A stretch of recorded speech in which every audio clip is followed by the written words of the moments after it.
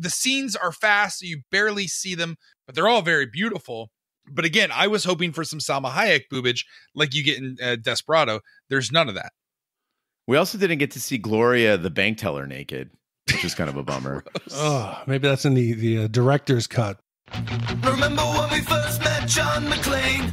Argyle picked him up from the plane and took him down the Nakatomi Tower at the Christmas party. And the terrorists were overzealous, but it was sweet when they killed Ellis. And with a little help from Alan, John McClane kicked ass. Welcome back to Shat the Movies, the podcast where we answer the question, were the movies we love and growing up really that good? Have you ever caught yourself thinking, why don't they make movies like they used to? Can you still remember spending your Friday nights searching for the perfect movie rental at Blockbuster Video?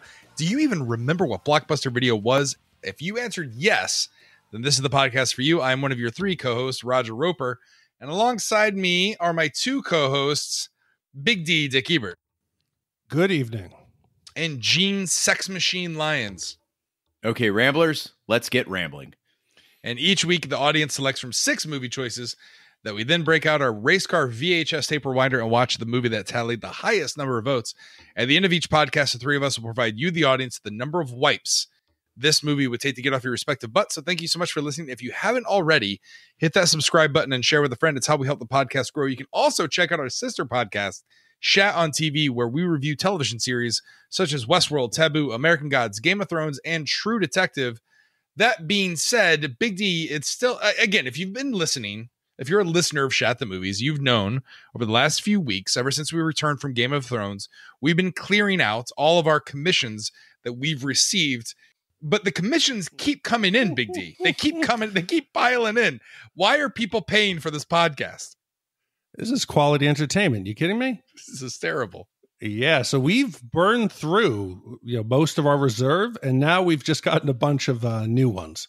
So if there's a movie you want to see, or you voted on some categories you were hoping to see, that might come around in October. So you better just get to the front of the line. Send us an email and tell us what you'd like to commission. And to everyone who commissions a movie, we appreciate it. But this week, we have a good movie. And it's a string of about 4 weeks that are strong movies. And this one was commissioned by one of our longtime listeners, Christian DeLeo, and he did the 1996 classic From Dusk Till Dawn. And Big D, this is Christian's second commission for Shat the Movies. And he writes, Shat Crew, back for another commission, and I decided for my second time around to choose the one film that blew my mind the most as a young boy. Not Fight Club, not The Usual Suspects, not The Crying Game, but 1996's From Dusk Till Dawn. I first stumbled upon this masterpiece on late night TV in the mid-2000s when I was flipping through channels and saw Quentin Tarantino acting in a movie. I was caught off guard because as a young film connoisseur, I've seen every single movie that he had written and directed at the time, but never knew he acted in anything other than his brief appearances in Reservoir Dogs and Pulp Fiction. I thought I was in for a dark crime thriller with Tarantino and Clooney as captors of Harvey Keitel and his family, but I wish I had seen the look on my own face when they cross the border into Mexico and the film pulls a complete genre switch as they hold in a bar named The Titty Twister. I remember yelling out, "What in the actual fuck?" at my television, but was completely enthralled by the remaining runtime of the film. I urge anyone who hasn't seen this film to go in completely blind. I think we're going to ruin that, Christian, because it is 100% the best way to view it. As for the film itself, it's a one wipe for me. It's got everything: over-the-top violence, a dark sense of humor, colorful characters, Salma Hayek in her prime, and it is extremely quotable. Cheech Marin's description of different types of pussy offered at the Titty Twister comes to mind. This movie is a complete blast, and I'm excited to hear you guys talk about this one. Cheers. P.S. I am one of 4 Roger fans, and I miss him dearly. That's 3 more fans than I ever thought that I would have. Do you ever think that, like, so at the end of our podcast that we did, we just a Galaxy Quest, right? At the end of it, you guys started riffing on all the Cheech Marin quotes about the pussy. Do you think we lost listeners? Do you think people got to the end and they were like, "Oh, how disgusting," and without like zero context, like they had never heard of this movie, so they didn't know what we were doing? I mean, I think anybody who listens to this podcast either has seen Dusk Till Dawn or something far more graphic that we've covered. So if you've seen Game of Thrones, Westworld, True Detective, you're well prepared for this movie. I thought it was really interesting that Christian asked that people go in completely blind. I didn't even think to offer that caveat to the viewer. Guys, if you haven't seen this movie, do watch it first because we're going to spoil it completely. Yeah, I mean, this movie is bad. We're going to play the trailer here in just a second, but I really feel like the marketing for this movie did it a disservice. How amazing would it have been had they just marketed the movie as this crime thriller with these two lunatics, and then when people went to see the movie, and then it just completely turns into this. Oh, it would have been amazing. Okay, so not that we're going to jump too far ahead here, but you would want to go see Reservoir Dogs and that they didn't tell you there were werewolves. So at the final scene when they're in the warehouse and, you know, the cop is tied up and they start playing Little Green Bag, then the werewolves come out. You'd be like, what the fuck is this? So no, what the fuck is happening here? You have to have supernatural creatures in the trailers or it's false advertising. Right. If there are, in fact, supernatural creatures in this movie, which we're not saying there are, but there might be. From Dusk Till Dawn is a 1996 American action horror film directed by Robert Rodriguez and written by Quentin Tarantino. It stars Harvey Keitel, George Clooney, Tarantino, and Juliette Lewis. After enjoying financial success at the box office, it has since gone on to become a cult classic. From Dusk Till Dawn was followed by two direct-to-video prequels. Well, one was a prequel, one was a direct sequel. The first one was a direct sequel called From Dusk Till Dawn 2, Texas Blood Money. And then the prequel was From Dusk Till Dawn 3, The Hangman's Daughter. They were both received poorly by critics. I challenge that because I believe From Dusk Till Dawn 3 is actually pretty good. Danny Trejo is the only actor to appear in all three, although Michael Parks appears in both From Dusk Till Dawn and The Hangman's Daughter. Rodriguez, Tarantino, and Lawrence Bender, all three served as producers of those movies. In late 2010, it was reported that a possible fourth film in the series may be produced, but in 2012, those plans were still on hold.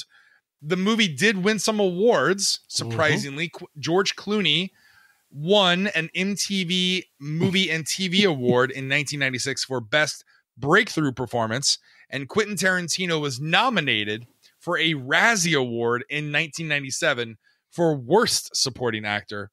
Tarantino pitched George Clooney on the film after directing him in an episode of ER? Yeah. What? Yeah. Are you kidding me? Tarantino did an ER episode? Yeah. Bloodiest one ever. And From Dusk Till Dawn marked George Clooney's first starring role in a major Hollywood film. We always ask the question, where were you? What are your first memories of From Dusk Till Dawn? We'll start with you, Big D. Well, this is a sad memory for me. It was the end of my relationship with my longtime college girlfriend. And what was her name? Jolynn. Name her. What was her last name? I'm not going to give her last. Jolynn H. And she's from Inwood, New York. You think she listens to the podcast? Fuck no. No chance. Fuck no. But somebody might know her. I mean, Jolynn's kind of an odd name, but this was towards the end of our relationship. I remember things were rocky. I said, let's go to a movie. Somehow this movie was chosen, which I don't think really helped the relationship. Surprising the relationship ended. But it was one of those where we're sitting in the theater, you know, it's awkward, there's tension. So sadly, I didn't get a chance to completely enjoy this movie the first time through. Subsequently watched it on video and fell in love with it. But that first time was sad, and I'm having those memories today. Now, Gene, you first starred on the podcast, I think, episode 4? Right? We did a Halloween spooky coverage of it was a spooktacular. It was a Halloween Shat the Movie spooktacular with the Lost Boys. So we know that you're a vampire connoisseur. So you must have seen this movie at a young age. I mean, as far as I'm concerned, this podcast didn't start till I was on it. So it was really episode 1. The other ones were prequels to this podcast. But yeah, Raj, this was like the confluence of all roads of my life leading to this one movie. I was a 16-year-old goth kid. I already worshipped Reservoir Dogs. Pulp Fiction was my favorite movie at the time. And then I also had seen El Mariachi and Desperado, which I loved dearly. And so I was like, holy shit, like this is the coolest movie idea ever. And so the first time I saw the Dusk Till Dawn trailer, like my head exploded. And this is one of a handful of films I saw multiple times in theaters. I'm not the kind of person who watches a movie over and over and over again. I was really worried that the effects and style points and acting wouldn't hold up just because it is so stylistic. It is so specific to an era. And so it was very instructional to watch this again as an adult in 2019 and see it from a completely different lens. Yeah. I mean, you guys both saw it in the movies, in the theaters. I didn't see it in the theaters. I rented this movie. This was a blockbuster night for me because at the time I really loved Tarantino and Rodriguez's movies that you mentioned there, El Mariachi and Desperado. And I thought I would be cool by proxy if I would continue to watch these type of movies. This was also my first introduction to George Clooney. And I remember thinking to myself, oh, he's going to be a great Batman. Just based on this act, I was really jazzed for Batman and Robin as a result of this movie. Is that what your inside voice sounds like? It does. It does. It does. Oh, he's going to be a great Batman. He's going to be a great Batman. I have a lot of voices that talk to me. If you've ever seen the show Legion, that's what's going on in my head. I also remember pleasuring myself a lot to Salma Hayek in the mid to late 90s. I don't know why I admit that, but that's also the voices that are spinning in my head. Well, I know. I think we all did. And what's weird about it is she doesn't get naked in this. Oh, she doesn't need to. I completely thought she gets naked in this movie. Right. Hey, at least topless. Hold that. It's all right. All right. We'll talk about it. Yeah. Well, if you've never listened to the podcast, we're going to break down every plot point for you and talk about it in detail. But again, there's very few movies that we recommend you stop and go watch it and then listen to the podcast. This is one of those movies. If you have never seen From Dusk Till Dawn, you're going to be doing yourself a disservice because this movie is bonkers. But with that being said, now's your time to do that because Big D, you're going to play that trailer. Everybody be cool. You be cool. Somewhere in the middle of nowhere.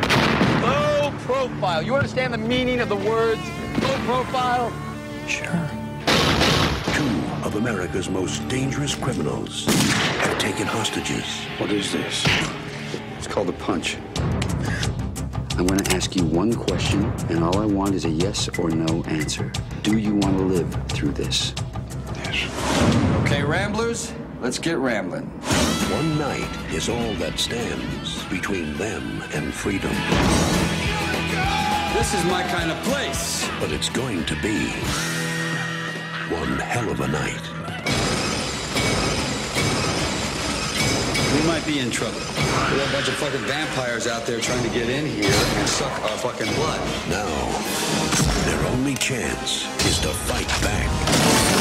Oh, yeah!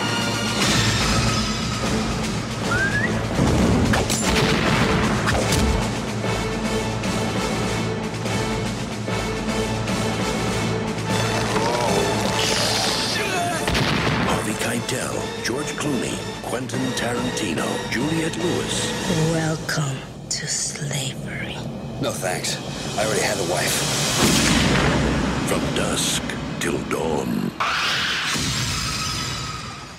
Fugitive brother bank robbers Seth and Richie Gecko hold up a liquor store somewhere in Texas, killing clerk Pete Bottoms and Texas Ranger Earl McGraw. While in the process, they inadvertently destroy the building, and at the motel room where they're hiding out, Seth returns to find Richie has raped and murdered a bank clerk they had taken hostage from a previous bank heist. So first thing I want to address is something that we've never talked about, but I get tons of emails.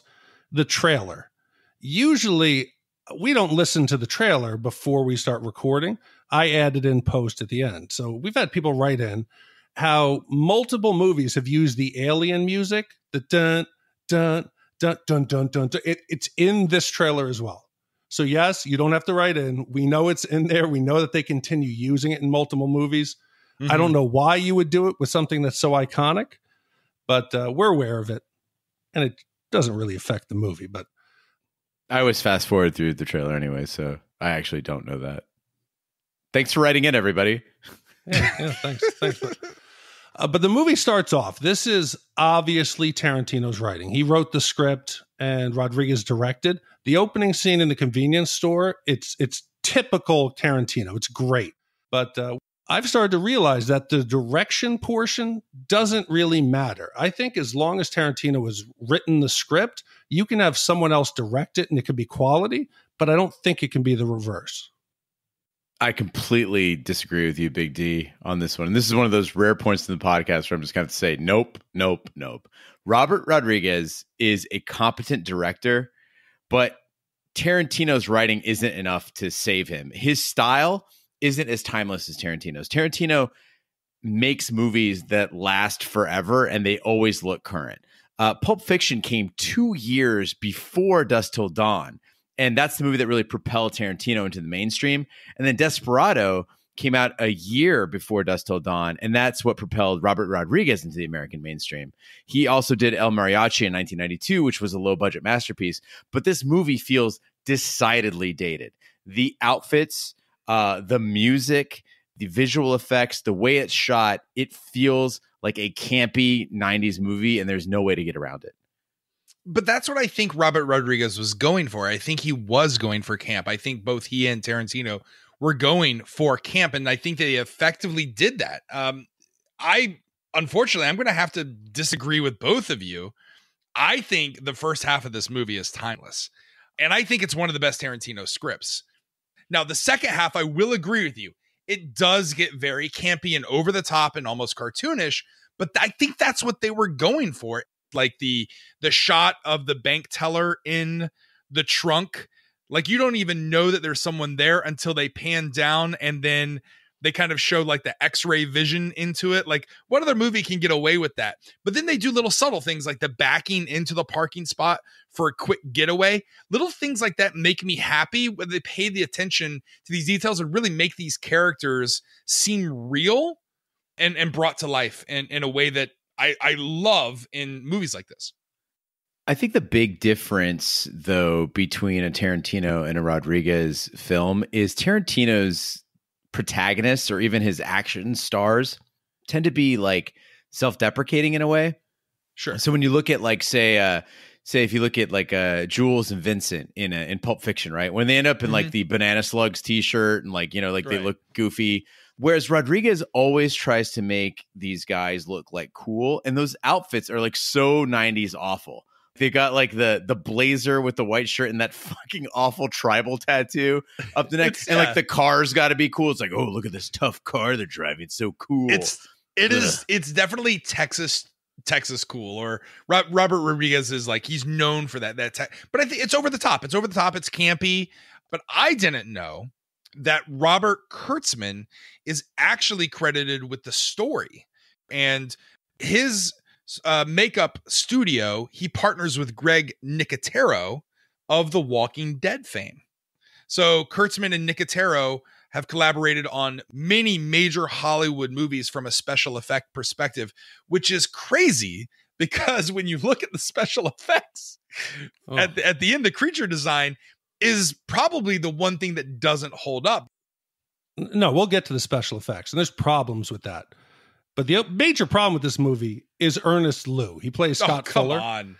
How did this kid get a role? This was his first acting role. Right. He had to have known somebody. Was this something where they got backing because you paid to have a family member in the movie? He's awful. And you want to know what? It's a surprise. Guess what, guys? He only did a couple more movies and then stopped acting.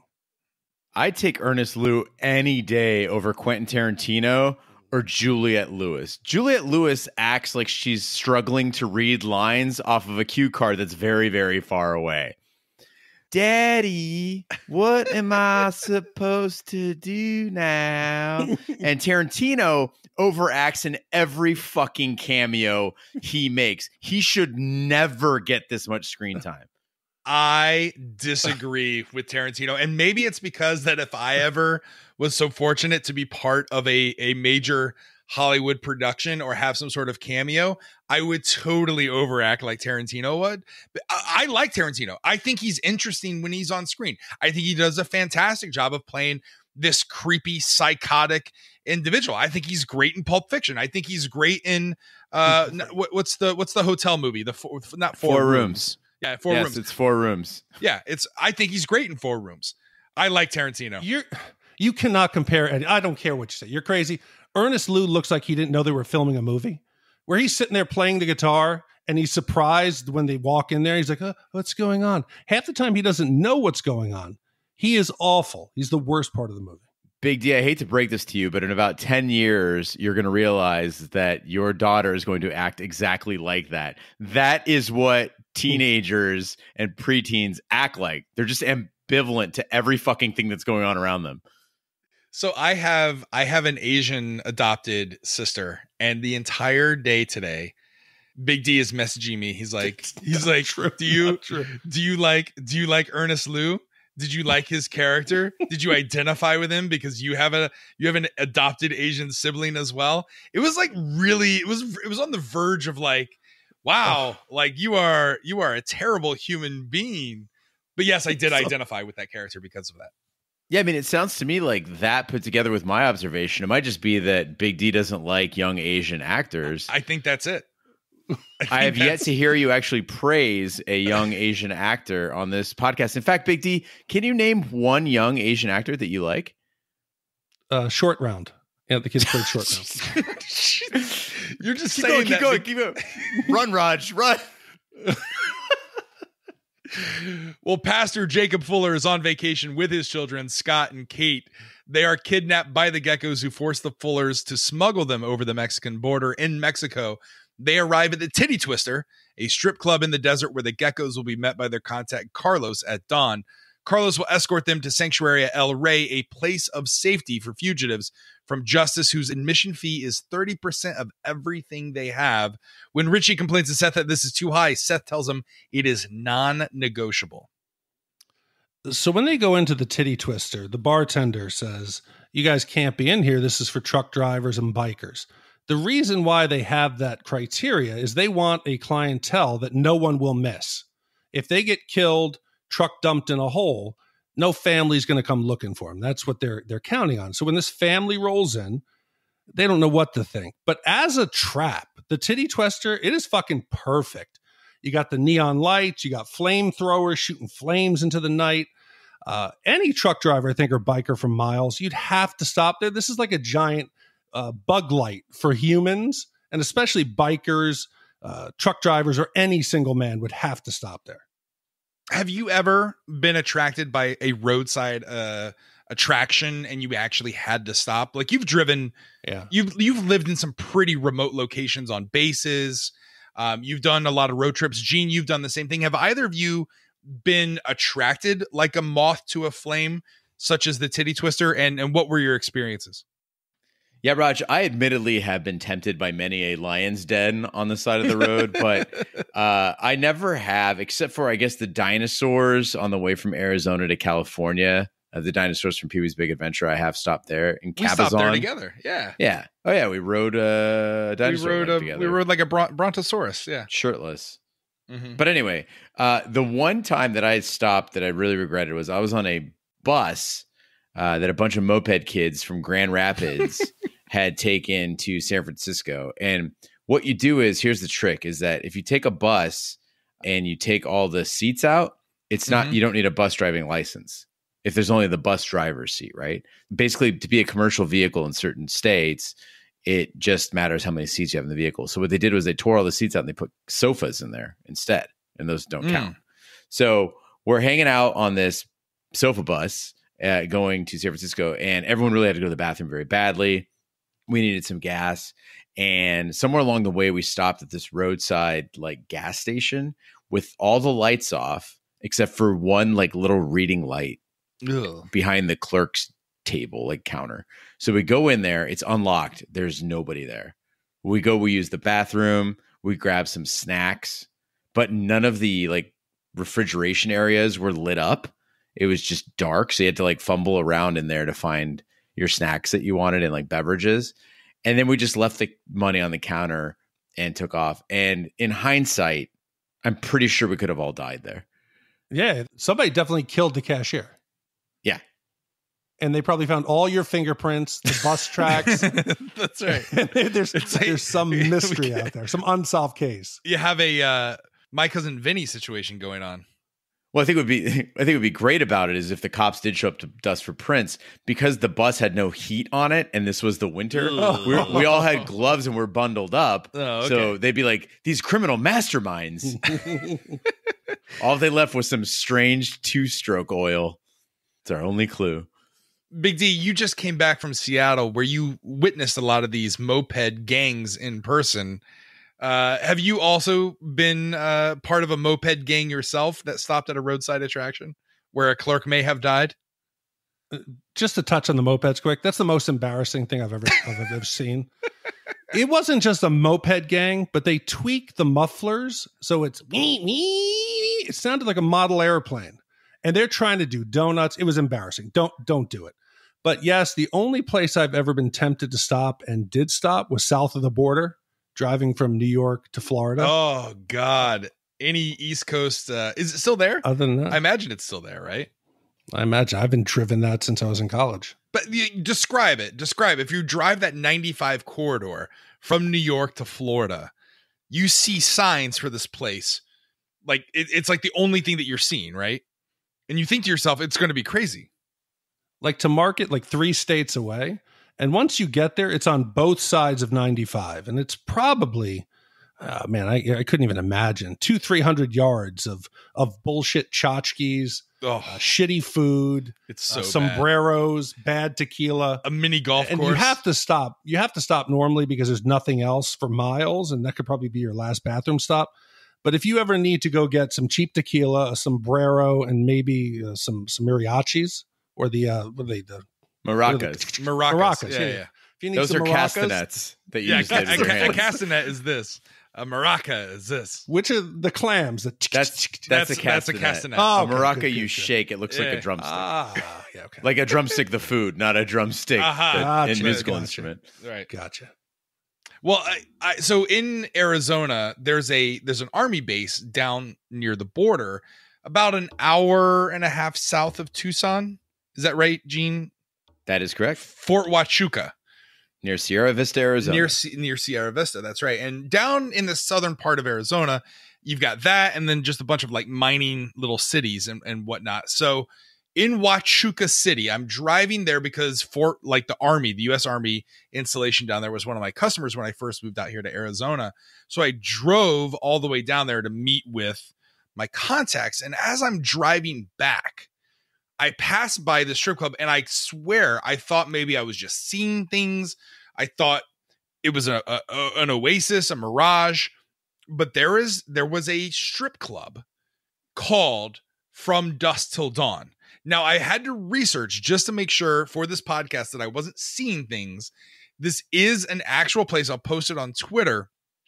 Unfortunately, it closed. It's no longer there, but just like anything on the internet, the reviews live on. It says, you ever wanted to see that toothless girl at the counter of your local Walmart naked? The one with a muffin top and a lazy eye? Well, you may well have seen her dancing and getting all sorts of naked From Dusk Till Dawn. The drinks are obnoxiously expensive for what this place is. I'd give this facility 0 stars if I could, but sometimes their food is pretty good. So this guy apparently has gone multiple times, not to look at the dancers, but for the food. Yeah, this is like King B watching a series on Netflix or Hulu where he's like, this is fucking terrible. I watched all 3 seasons and they were just goddamn awful. But I liked it. Yeah. I liked it for the actress. I liked it for the food. But Gene, you were just in Portland, and fret not, yes, dear listeners, there is a From Dusk Till Dawn strip club. This is, however, unlike the bloodthirsty vampires that exist in this movie, Casa Diablo 2 is actually a vegan strip club where your options can be read out loud by a topless bartender who, according to a sign by the bar, is also available for private dances. Now, Gene, you told me that Portland has the highest concentration of strip clubs in the United States. It does, and it's a very different strip club culture, Raj. So a couple things to note about Portland. First of all, if you're trying to go to Portland and find Casa Diablo 2, you can't just go there and ask for the Devil strip club, because I will note, gentlemen, that there are, and I want to point this out to the reader, I am not reading this off of any notes. This is purely out of my memory. There is Devil's Point, there's Lucky Devil, there's Dante's Sinferno, and there's Casa Diablo 2, all in Portland, all strip clubs. Well, Dante's is a music venue that sometimes has cabaret. But anyway, I want to tell you guys about a little something special at Devil's Point that happens every Sunday night. And Devil's Point is out in the Avenue. So if you're familiar with Portland, this is out on 52nd Avenue. So it's kind of in the working class, like blue collar part of Portland, east of the river. And Devil's Point is a dive bar. It has one stage. At any given time, you have a max of 5 dancers. A tall boy of beer, like a Rainier or PBR, is $3. A mixed drink is about $4. And on Sunday night, they have stripperioke. And that's when you go up and you sing on stage while a stripper is taking her clothes off, fully nude. She goes fully nude right next to you. Why do people have to complicate this? Well, I don't need a fucking vegan strip club. You're not going in there to sing karaoke. Why the fuck do people do this? You're making it difficult. You're going to a strip club to see naked people. I don't want a buffet.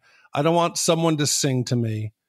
So that's the difference, Big D, is Portland's strip culture is very different. So in Arizona, I'm a huge fan of the Highlighter. I will be a Highlighter fan until the day I die. It is the greatest strip club ever. Roger, add that to my itinerary, please. Yeah, it's already on there. It's already on there. We're going to go there. But Portland is not about a bunch of guys sitting in the dark on like cushioned seats, watching women on stage, maybe going up occasionally, giving them $1 or $2, and really the dancers making their money on private dances and table dances. And there's nothing wrong with that. Arizona, we're very good at that. Mm-hmm. Portland, it's a party. Right. So there is a dancer on stage, but you have gay men, you have lesbians, you have party people who are just out to have drinks and have a fucking blast. Yeah. And there also are strippers on stage. Yeah. They just like to happen to have strippers. But unlike the, I guess, copious amounts of boobs that are in Portland strip clubs and at the Highlighter here in Arizona, I thought there would be more boobs in this movie. Yeah, I was on a flight out to Portland when I watched this, and I was like, oh, shit. I just remembered that there's a bunch of titties in this movie, and there's people sitting on either side of me, and I'm like, oh, boy. So, but I watched the AMC on demand version, so no, you didn't. no titties at all. They're all bleeped out. And what's great about the movie is that you actually, I don't think you see boobs until they've vamped out. By the way, listeners, there's vampires in this movie. But what was shocking is not so much the boobs part, is that they bleeped out pussy on AMC. Interesting. Cheech could not say pussy. They cut the whole pussy scene. And then when he does say pussy a couple times, when Juliette Lewis walks up and he mentions her pussy, it's bleeped out. And I was just thinking, man, like we live in such a weird culture when you can watch people like impaling people on poles and tearing off their limbs and blowing a hole in someone's head. It's okay. But saying the word pussy or showing a breast is off limits. So I got to ask, guys, were the boobs good in this movie? Because I didn't see them. The boobs were good, but like I thought that I was going to see Salma Hayek boobs. I didn't like and by the way, Mexican women are beautiful. I assume that was who they casted for the titty twister. I'm not sure if all of them were Mexican. I think there was one Asian stripper that was dancing. I just thought there were more. I remember them being more. Maybe it was because I was a horny 14-year-old when I watched this movie. There's not many, and the scenes are fast, so you barely see them, but they're all very beautiful. But again, I was hoping for some Salma Hayek boobage like you get in Desperado. There's none of that. We also didn't get to see Gloria, the bank teller, naked, which is kind of a bummer. Oh, maybe that's in the director's cut. But my mother's Swedish, and I've probably talked about this before. In Sweden, sex is opened. On regular TV, you can see a couple having sex, breasts or nothing. People get topless at the beach, and nobody even looks twice. They think Americans are bizarre that we would let kids or even like 10, 12-year-olds watch Terminator or watch a movie where they're ripping somebody's spine out. To them, it's bizarre what we're doing. And I agree with you, Gene. Our hang up with sex as a country is a joke. Come on, get over it. Why are we okay watching or playing video games where you're killing people? That's stranger than this. The naked body and sex, it's natural. Let it go.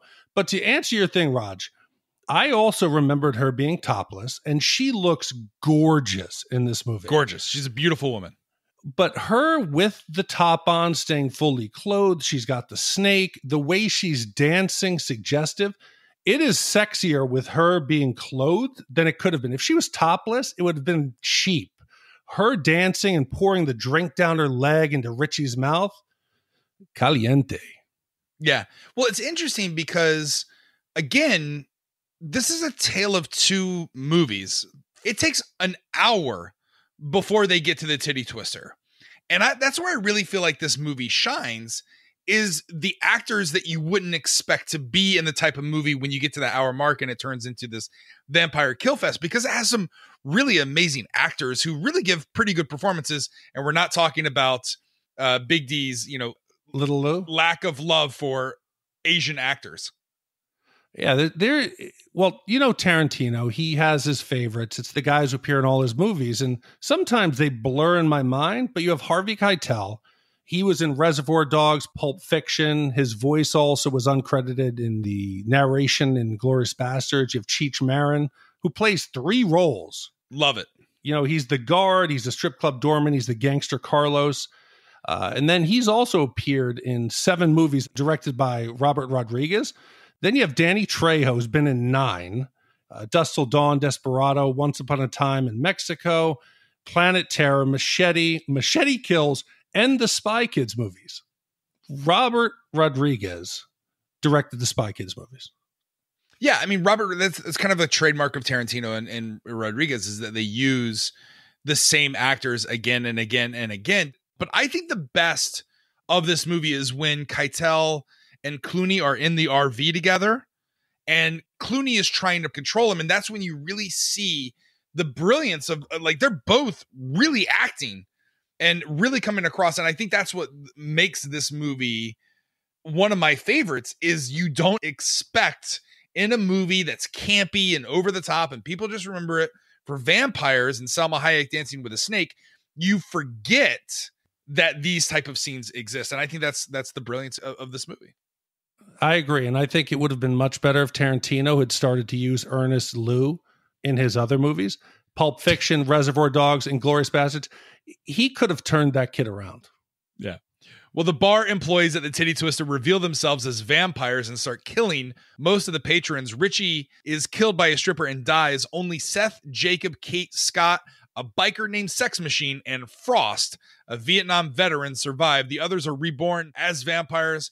When an army of vampires assemble outside, the survivors lock themselves in a back room, but Sex Machine is bitten, becomes a vampire, and bites Frost and Jacob. Frost throws Sex Machine through the door, allowing the vampires to enter, while Frost turns into a vampire. So it was really sad to see all the sexy ladies turn into vampires. That was a real downer, because you could at least make them sexy vampires. That would have been cool. But Salma Hayek, the way she got involved in this movie is really interesting.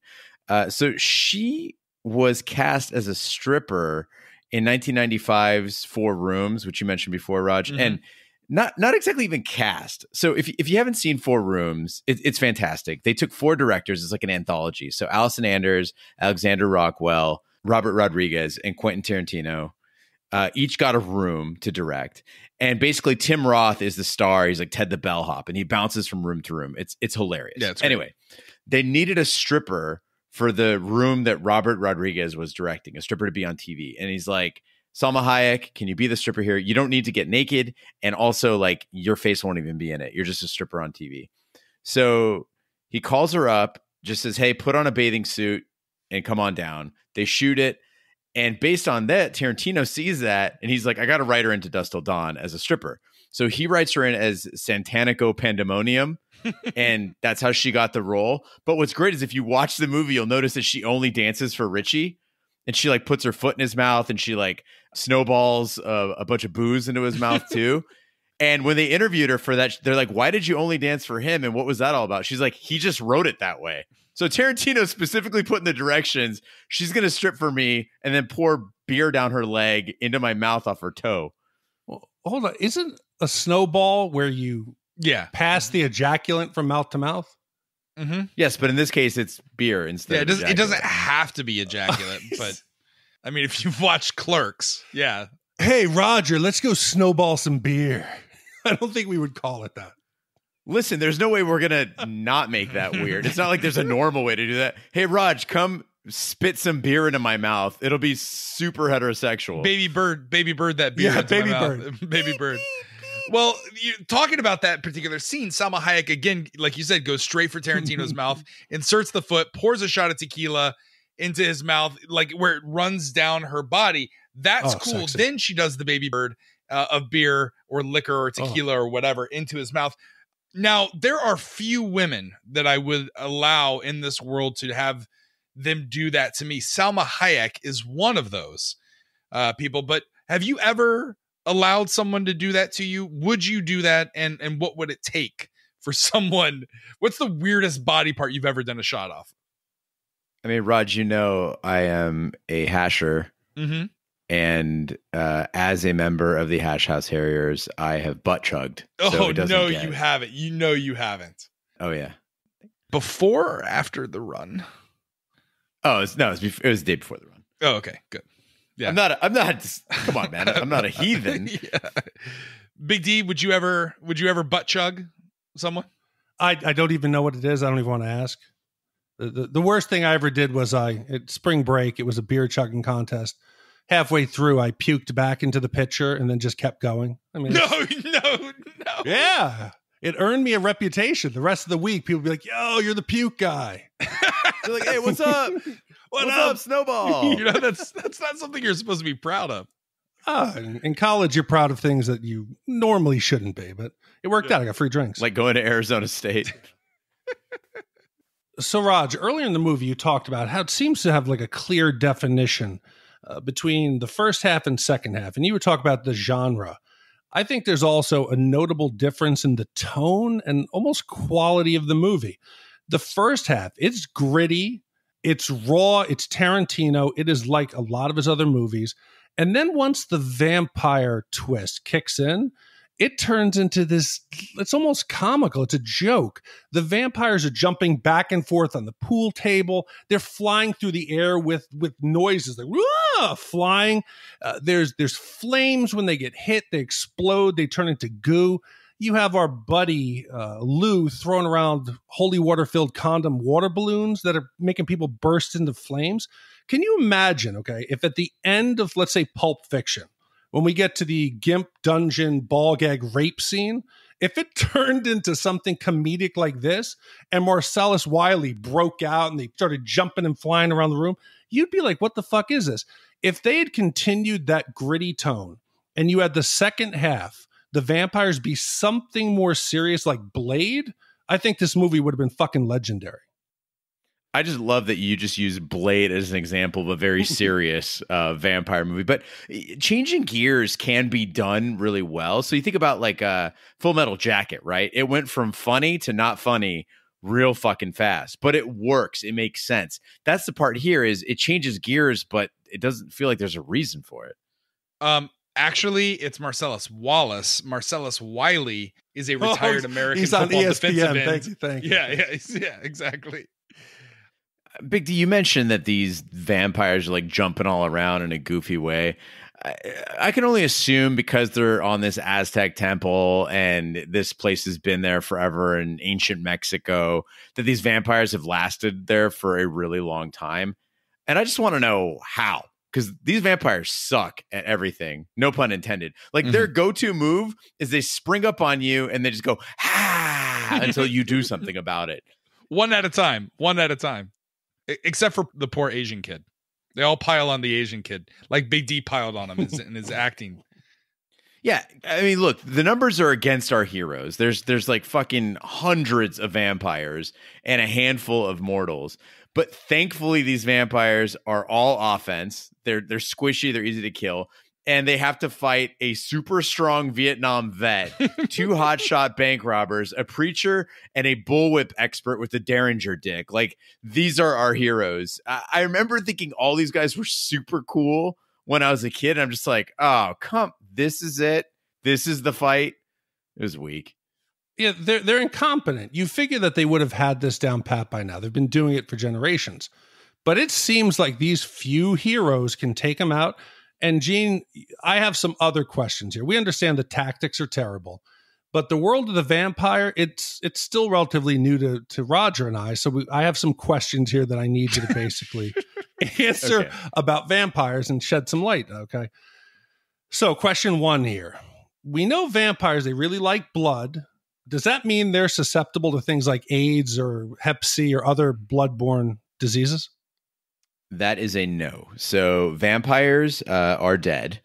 They are the undead. So therefore, they don't have immune systems like the living do, and they are not susceptible to any sort of diseases. However, in some vampire lore or in some vampire tales, vampirism itself is a disease. Right. Yeah. And therefore, that is the disease they can catch. They call it the blood disease. And therefore, they can have that. But like Hep C, AIDS, none of that stuff would affect a vampire. Yeah, and they have, and that same vampirism also causes a major allergy to UV light or UV rays, right? And that's why they can't go outside. And purifying agents such as silver. Mm-hmm. Yeah. Okay, so number 2 here. If I were to put a cross in a vampire's mouth, close the mouth, would the vampire explode in front of me?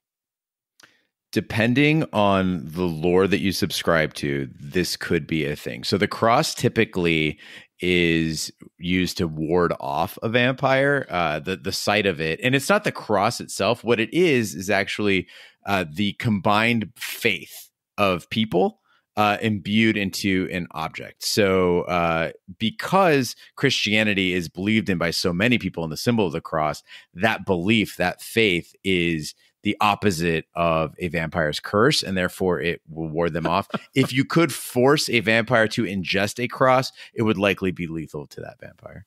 Okay, but you say it's any object that people believe in. So is the same for like other major religions like Judaism or correct Islam?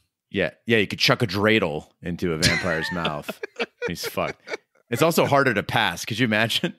Yeah. Okay, so next question. Would a chandelier falling on a vampire cause him to burst into flames? Okay, that's an interesting one because it shouldn't, except for, I guess, if that chandelier had wood and it pierced the heart of the vampire or decapitated the vampire. The bursting into flames thing is really interesting because vampires don't typically burst into flames. This is very much a Dusk Till Dawn thing. That one was a little weird to me. Okay, could a priest bless a super soaker and everything in there becomes holy water and you just spray instant death to all the vampires? Yeah, the holy water on the outside of a vampire is highly unlikely to be lethal. If you were to submerge a vampire entirely in holy water, that would probably take effect. And same as the cross, if you had the vampire ingest holy water, like willingly drink it or forcefully drink it, I guess, if you made a little vampire foie gras, then that would probably kill them. But yeah, just throwing a condom full of holy water on a vampire should not kill that vampire. Yeah, but you also saw this like in Kevin Smith Dogma, right? Where the priest, blessed his driver, right? And so they used that to kill the demons, and then they blessed the holy water and they stuck the demon's head in the holy water and the heads exploded. So we also saw it in Lost Boys. That's right, yeah. So I now that with what I've learned from you, I think I might be able to answer my last question. My last question was to be, what makes a vampire so mushy? Because Frost actually does the Kalima and rips one of the vampire's hearts out, stabs it with a pencil. Is it because they're undead that they're so mushy? So here's the thing. What makes vampire stories so great is that everybody's got their own take on it, right? Like vampires are different depending on what cultural origin they're from, who wrote the story.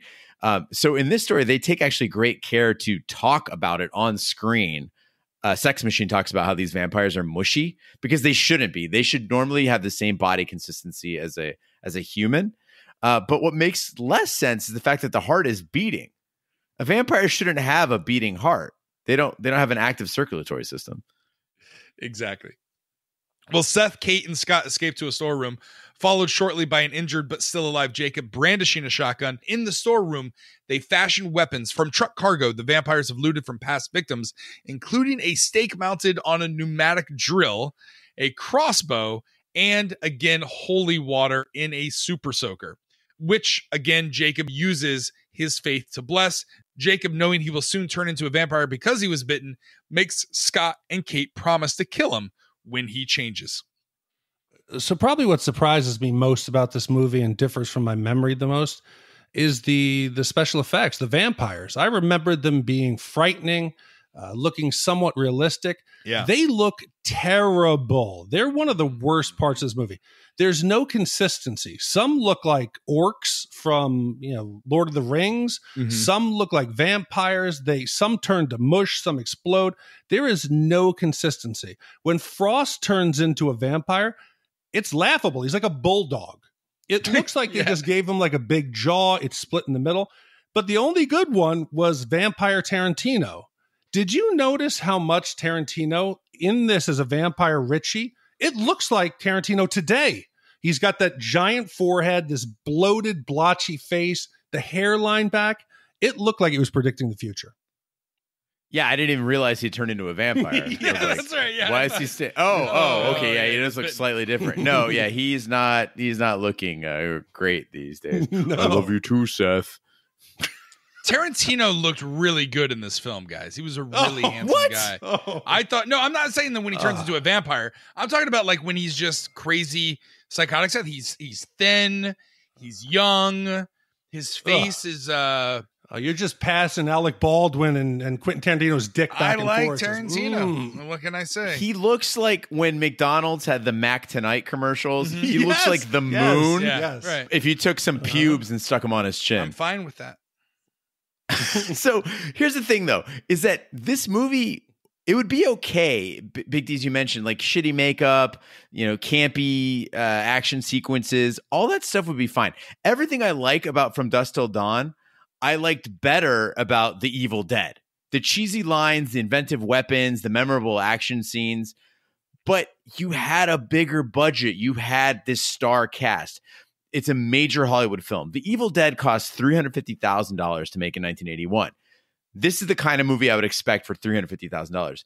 From Dusk Till Dawn had $19 million in 1996. This does not look like a $19 million movie to me. Well, if you've seen any later seasons of The Walking Dead, I mean, this is Nicotero's, DNA all over it. Yeah, but The Walking Dead looks better than this. And the only scene that had me engaged in this vampire attack is once they complete the first wave and they kill all the initial vampires, they circle up and they start to do like I was doing with Eugene and talking about what do we know about vampires? And they're going back, typical Tarantino, the dialogue's great. What do we know? Is it silver, crosses, holy water, wooden stakes? And then the funny dialogue, like, do you have any crosses? Yeah, in the RV? Okay, we don't have any crosses. What about silver? Does anybody have silver? No, we don't have silver. That shit's funny. But then when the vampires attacking that second wave, it's just back to Benny Hill and fucking pool table jump shots and flying across the room and stacking dead fucking vampires on the legs of the table. It was a fucking joke. But like, what weapon would you utilize if you were back in that room? And I still don't understand why they didn't just stay back in that room. What weapon would you have utilized? Would you have done the pneumatic drill with the wooden stake? Would you have done the super soakers with the holy water grenades? Would you have done the crossbow, or would you have done the shotgun cross thing that Harvey Keitel uses? No, Raj, you hit the nail on the head. My favorite weapon in that room would have been the fucking door. Yes. I would keep it shut until and daylight. fucking hang out there. Yeah. I'm like, and their logic there, if you watch what Seth and Jacob are talking about, is, look, we're fucked. We're going to die. Let's take as many of these guys with us as we can. That's the idea, right? That they're just like, hey, listen, we're going to lose this fight, but let's go. But I'm like, why? Why? Like, Carlos is coming. Just chill in there. It's your best bet. Yeah. They can't get through that door. Yeah, exactly. Well, and again, this is the thing. Like, that would be the one thing, that would be the first thing that I would think of when we're going through what do vampires What do we know of vampires? The big one, UV light. Like let's open up all the windows, or let's stay in the room and then just hope that the UV light takes care of it. How about you got fucking giant wood cases? How about we barricade the door?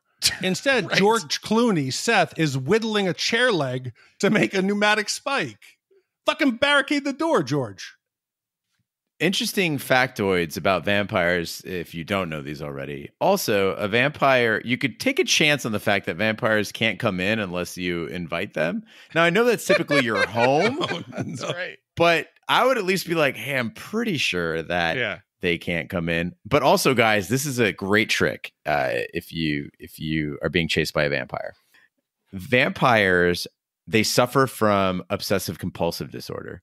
And so it is said in many cultures that if you feel a vampire might come through a door, leave a bowl of rice outside your door. Yeah. Because a vampire will be compelled to count how many grains of rice are in that bowl. They also say you can carry salt in your pocket and throw it behind you if you're being chased by a vampire, and he or she will have to stop and count how many grains of salt you threw.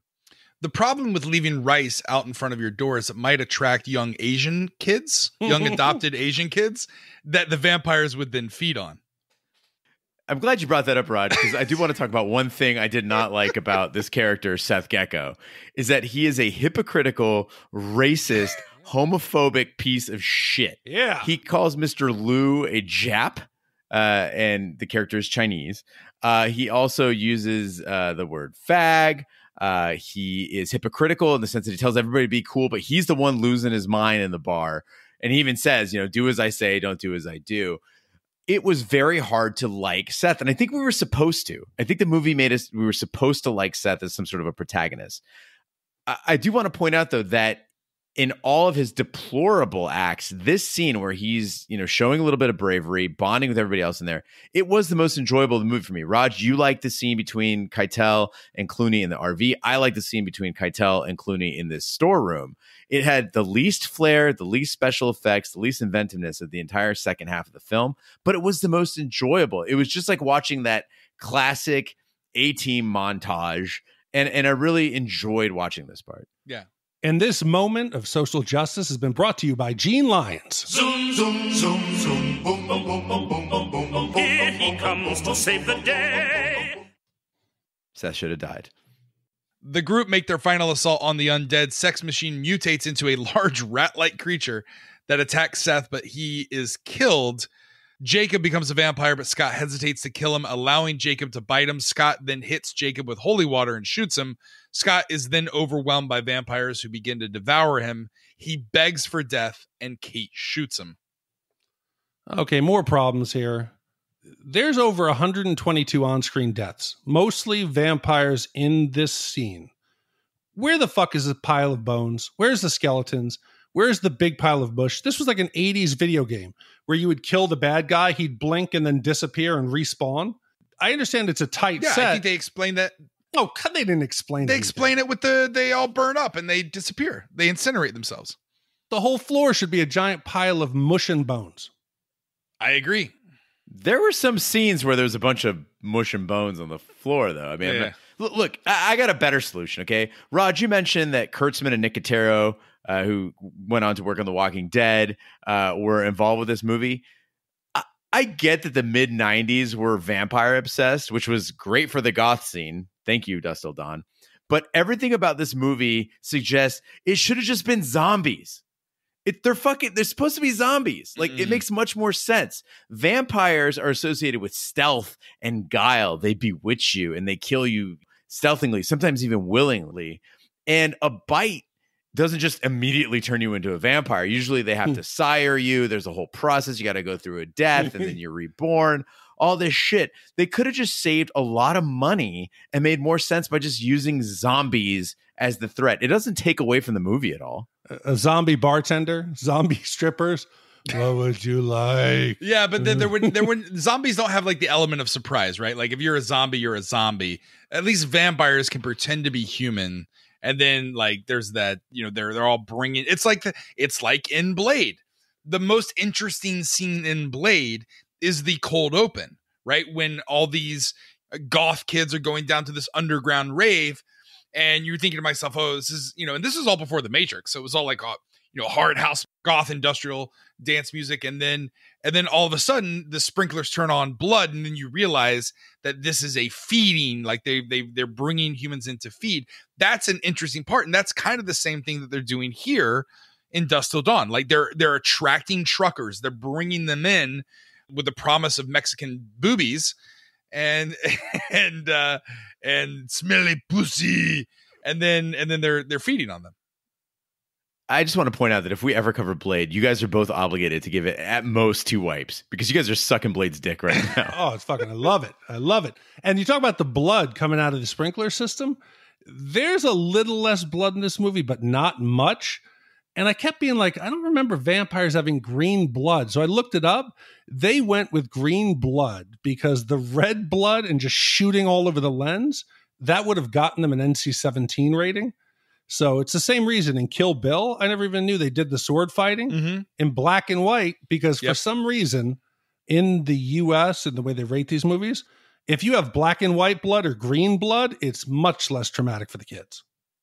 It's crazy. But yeah, you're exactly right. It goes into black and white. No, but there's a lot of blood in Django Unchained, right? When he goes through the shootout. Very different movie.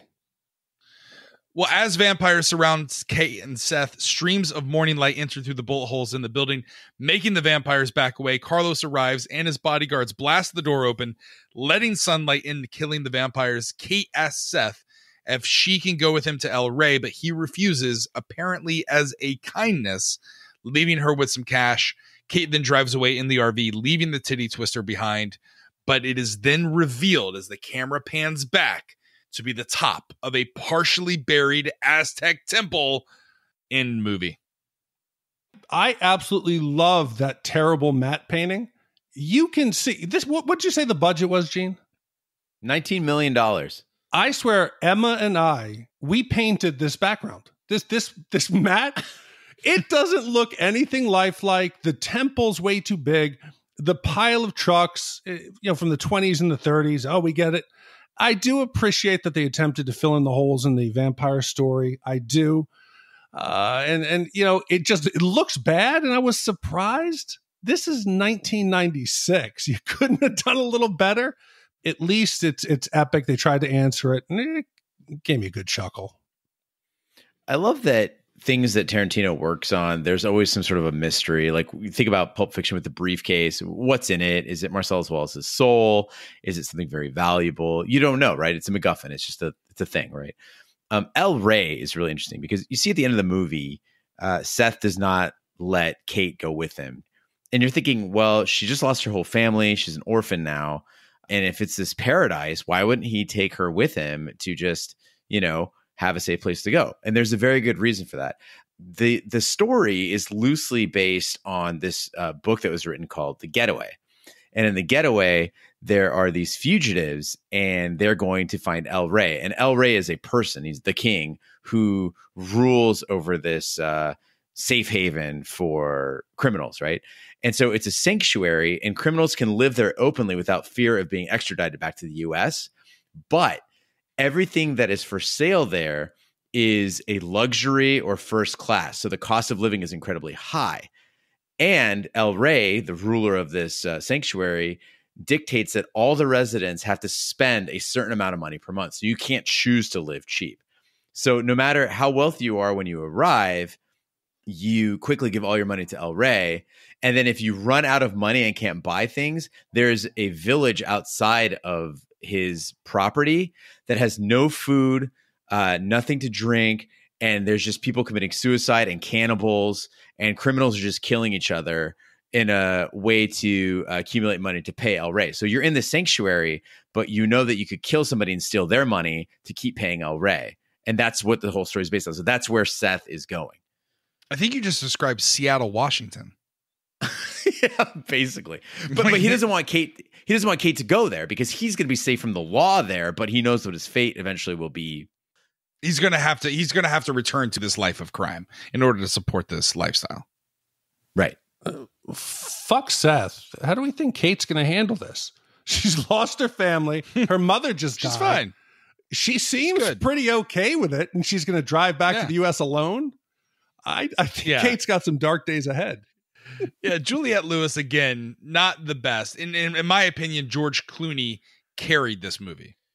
Yeah, he had a bumpy start in the first few scenes, but he got better as the movie went on. You got to remember, again, this was, as you mentioned, his first, major Hollywood role where he was actually starring in the movie.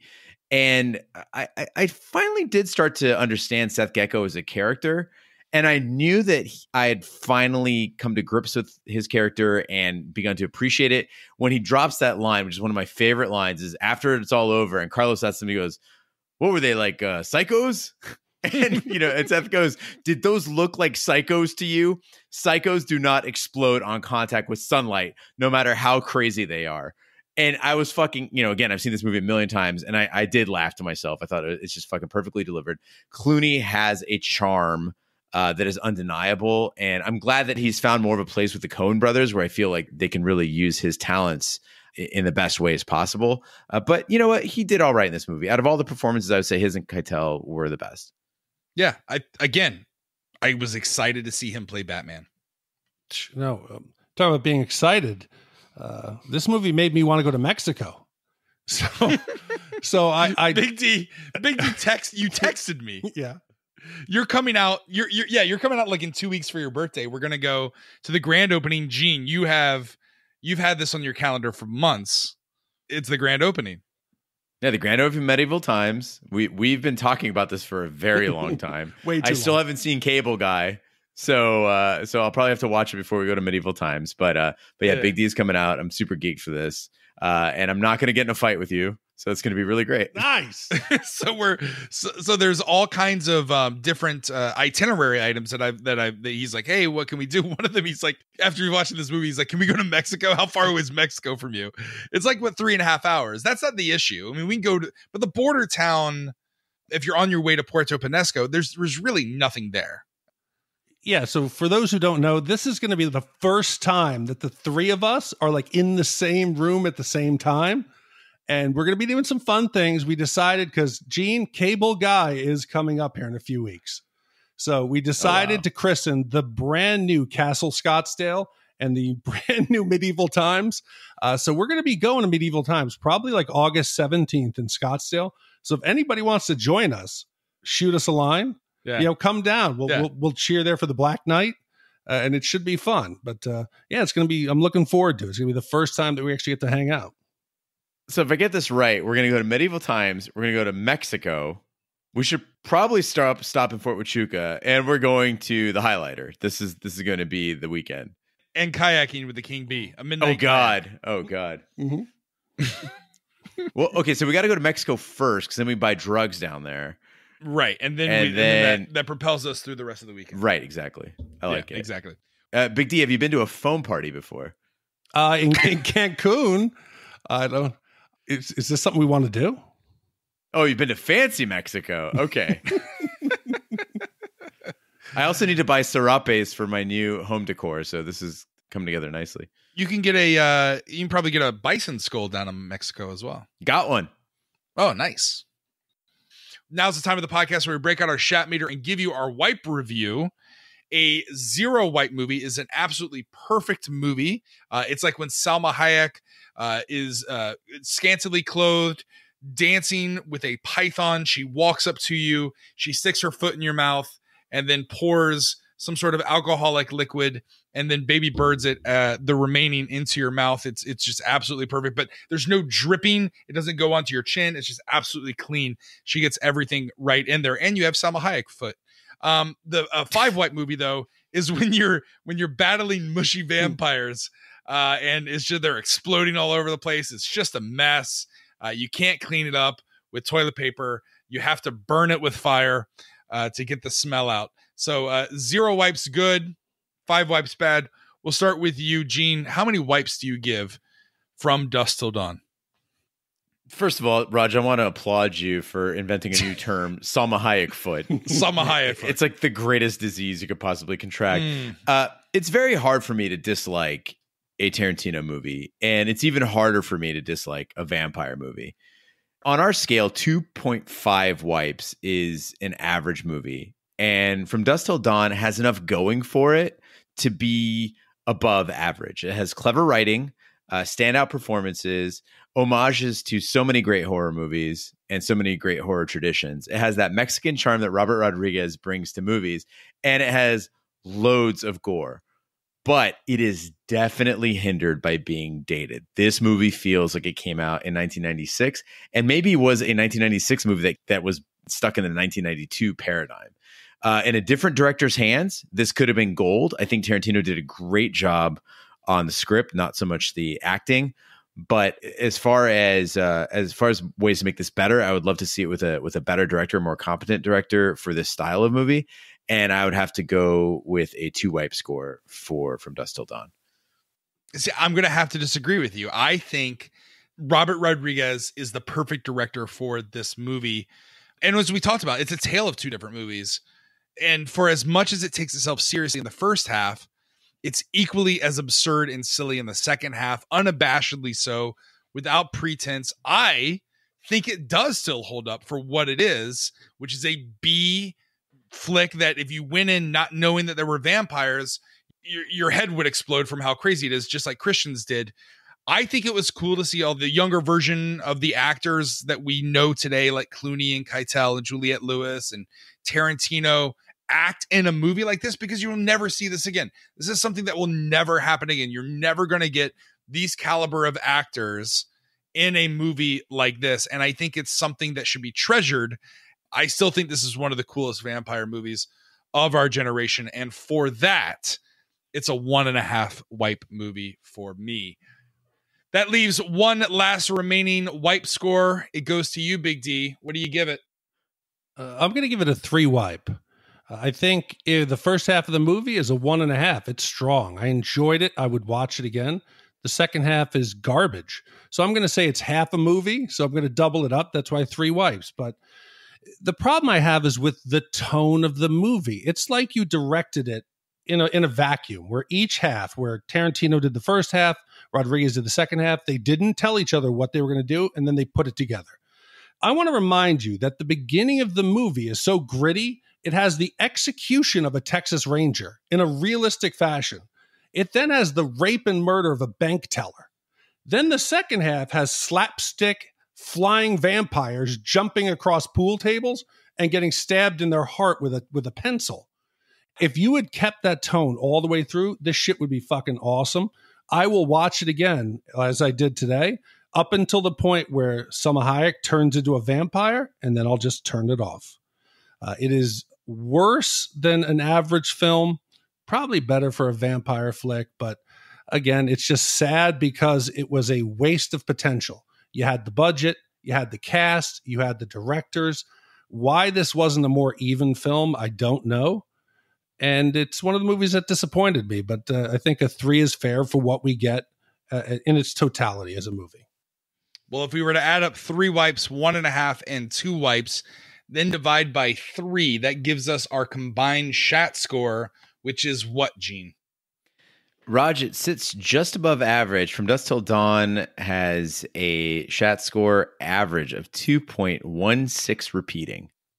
And if we were to take that 2.16 repeated and put it into that Aztec temple where we house all of our Shat scores, where does that put it on the ranks of our movies? So this is now movie 117, and it's tied in the 53 spot with Home Alone, Major League, The Goonies, Under Siege. It is slightly better than True Romance and Rocky IV. Yeah. And it is worse than Pet Sematary and The Crimson Tide. I mean, that feels right, guys. How the fuck did Under Siege get there? Where in that?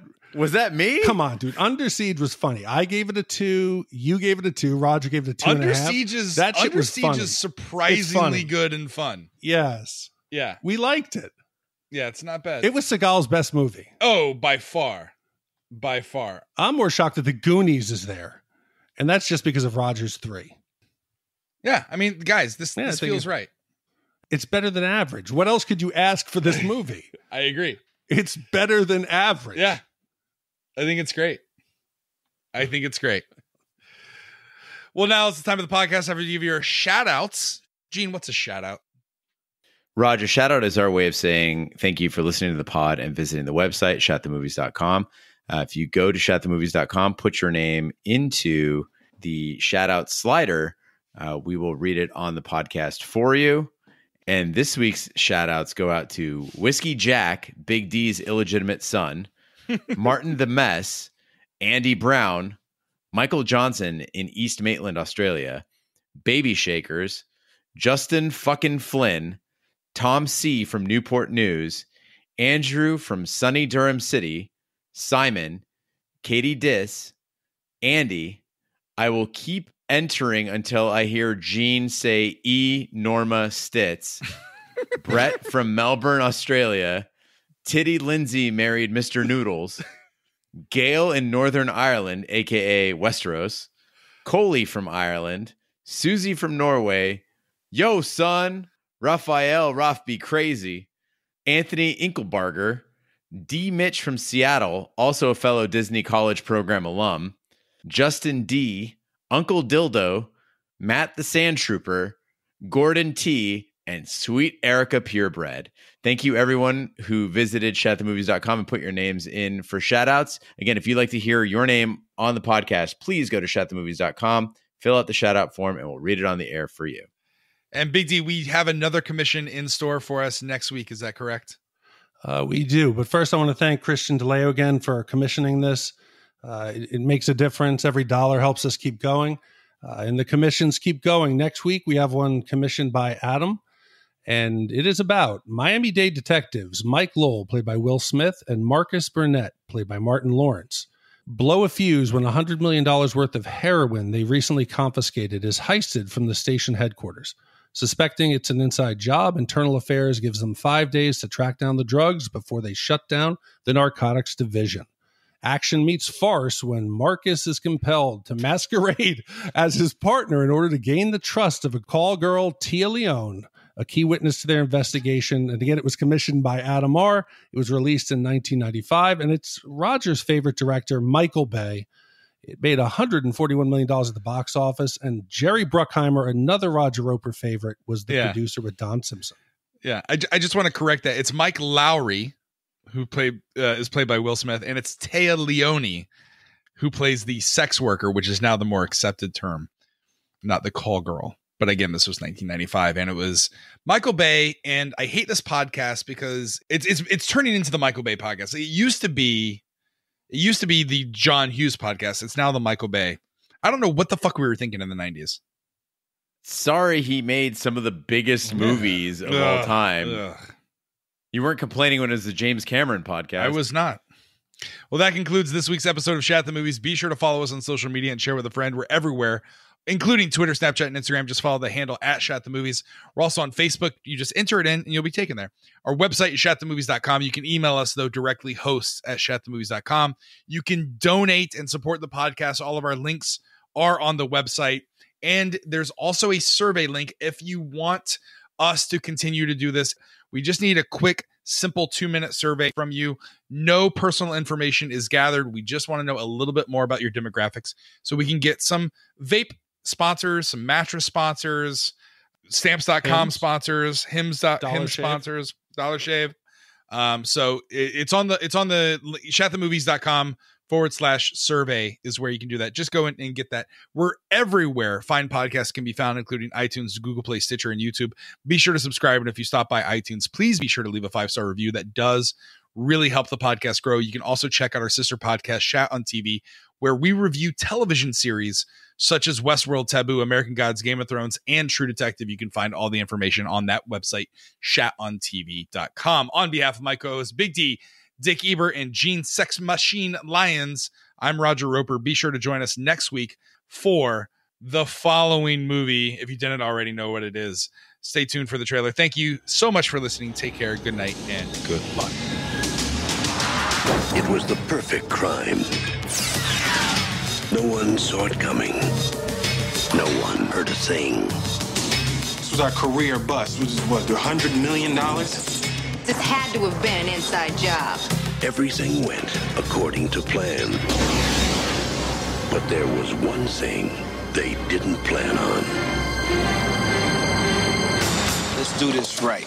No gunshots, no dead bodies. Well, you know, if I recall correctly, the last couple dead bad guys belong to you. Please, you ain't even trying to compare body counts. Should I keep going all day? I'm out. Detectives Mike Lowry and Marcus Burnett. Don't be alarmed, we're Negroes. Oh, man, no, that's too much bass in your voice. That scare white folk. You gotta sound like them. We were wondering if we can borrow a cup of brown sugar. On the Miami Police Force. I'll be back. You, something wrong with you. They don't follow the rules. You ain't with the bad guys now. You with the cops. They make them. What's up?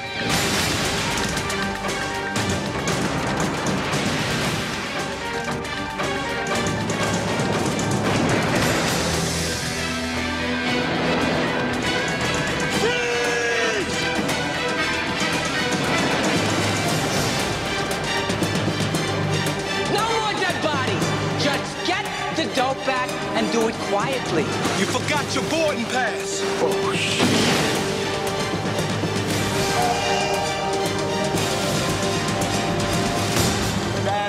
Bad boys, what you gonna do? What you gonna do when they come for you?